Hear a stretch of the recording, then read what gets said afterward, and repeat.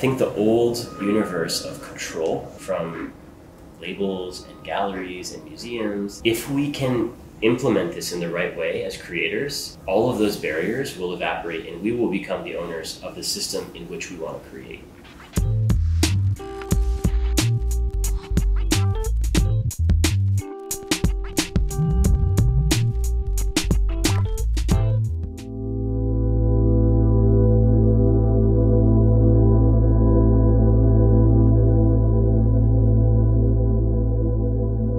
So what was the origin of my interest in art? I always loved photography, and when I was a child, my grandfather bought me a Pentax K1000, which is a beautiful object in itself. And so I can remember creating or taking pictures of my neighborhood, when I was a kid. A lot of stuff going on in here right now. A couple paintings that are going to an exhibition in Tokyo next month. Some other sculptural work. These were based on the Pokemon cards. These will also be at exhibition in Japan. This is all production area, so preparing mold preparation, silicone work, clay, any of the clay sculpting. It took me a long time to come around to the idea that I could use an NFT for something that I couldn't do in the physical world. Whenever I enter a new space or a new material, a new craft, I want the universe of that or the medium of that to also be inherent in the work, right?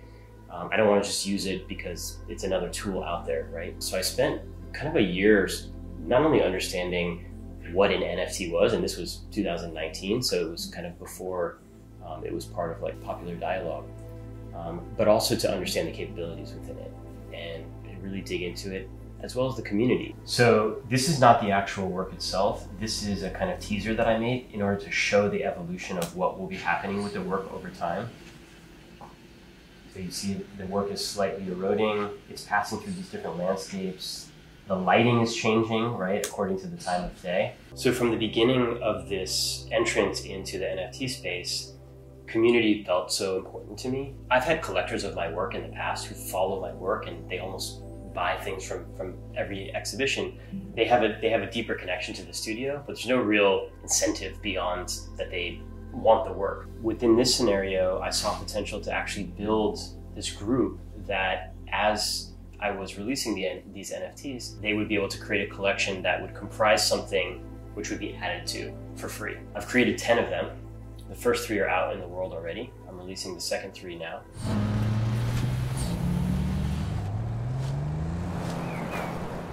For collectors who manage to aggregate the full 10, I'm going to deposit an 11th into their wallet when the series is done. So the first 3 were all based on ancient Greek and Roman artifacts that were present physically within my work. And I think the expectation for the rest of the series from people was that I was going to continue with that. But as many people who are familiar with my work know, I've also made sculptures of more contemporary objects that are in a similar state of erosion or decay or crystallization. So the next 3 are all cars, 3 different Porsches that are eroding and reforming over specific time periods. The way that the dust hits and the kind of movement of the car through it as well, kind of a magical thing. So this work evolves over a time period which is linked to something which I'm not going to say exactly what it is. There's a 930, there's a 964, and a 356 Speedster.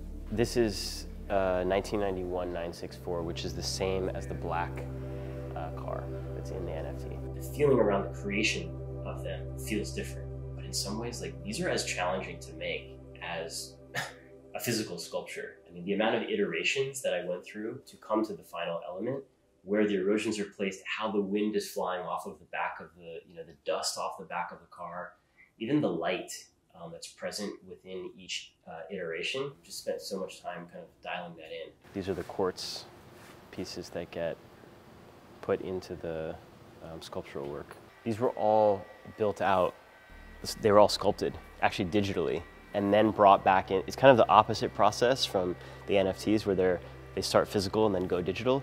A lot of these start digital and then go physical afterward.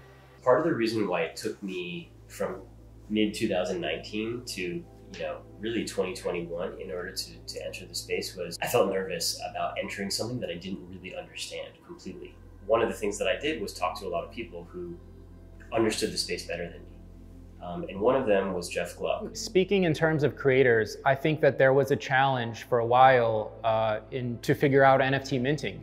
And with Chip, our mission was to make NFT minting as easy and user-friendly as possible. Creators can come to our platform in less than a minute, a few clicks, mint their NFTs, get a creator-owned contract, perfect provenance, continuous royalties, and then go and sell that NFT in any marketplace that they would like. And I think that that really takes down a lot of the friction that creators have previously been experiencing. One of the first things that they did was try to understand how they could create a royalty structure that would be cross-platform agnostic, right? So right now, if I mint something in NFT Gateway and somebody moved it to OpenSea and they sell it there, I'm not capturing the royalty, right? That was originally agreed on. And I think that for artists entering this space, this is one of the biggest potentials, right, for us as creators to own the system in which we're working. So the idea of erosion in the work that has been present for, I don't know, the last 10, 15 years in my practice was really about, in the beginning, taking a contemporary object like a camera or a computer or a phone and sort of pushing it into the future as if it was an archaeological object that we may be viewing in 1,000 or 10,000 years.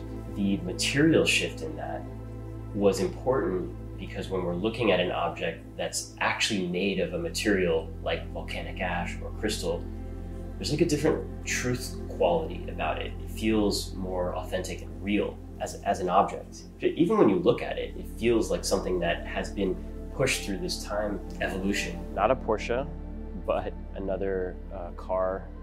This one's a Ferrari, but super detailed, every aspect of it. So when looking at the accuracy, right, of the works that exist digitally, they still need to feel like this is identical in scale to the larger version of this car. The other aspect of it for me in terms of what the material can mean is this idea that even though the works, they look like they're disintegrating or falling apart, they're made of materials that we associate kind of inherently with growth. Right? So crystal, diamonds, all of these things, they form over time. We're presented with this object that has like inherent conflict within it. It looks like it's falling apart, but it could also be growing together to like some kind of completion.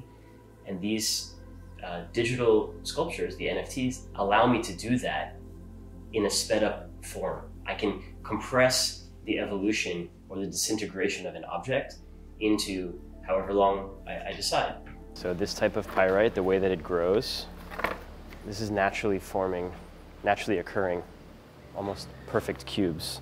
And sometimes there's, a couple of them that are sitting within each other, but this is nature. These often get placed within the sculptures as well. So Porsche has been an obsession of mine, since I was a child, making drawings of them. When we think about design evolution, there's something kind of amazing about the potential for certain objects to capture like a moment in time. Getting into a 1973 Carrera RS 2.7, it's like a time machine. I think the potential for NFTs moving forward is so expansive, we don't even see the potential for things to happen within it. I think ownership of digital assets, as we start to live so much of our lives and our communication through social media and other forms, the ability to capture, and the same way that we wear clothing and that we drive certain cars and that we live in certain houses and that we have, friends, we will do all of those things. We are, in fact, doing all of those things digitally already. And so the aspects of our everyday life and the ownership of those things will become that much more important. And I think that the biggest place where there's interesting things for me are as these things start to live within an actual metaverse, right? As specific as I am with works in the physical world, I'm probably that specific and maybe even more with these digital sculptures.